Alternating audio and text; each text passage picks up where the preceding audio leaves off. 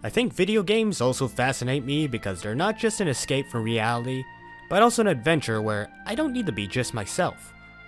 I can be viewing the world from above and have the power to shape the fate of entire armies as they do battle against each other.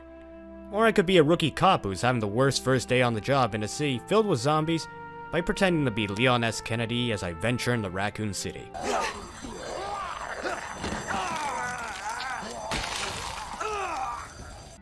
And once that is over, I can jump back several hundred years into a different world, in the strange land of The Witcher as I play as Geralt, before becoming a wide range of Star Wars characters, each with their own traits and quirks that make them different from each other as you travel the galaxy.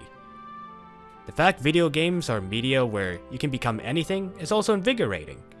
I can be a cop, a long-haired anime character, Red Riding Hood with a rocket launcher, who has a buddy who fought in World War II, and a knight who fights monsters.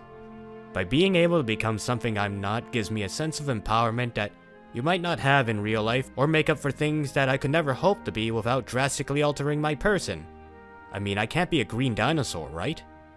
Essentially, one can say it's a big game of dress up and trying to look cooler than you actually are and explore things that you wouldn't do in real life. I mean, I don't think I have the bravery to fight in a war unless it's behind the scenes or a monitor. But now you give me endless respawning lives, well, throw me right in there.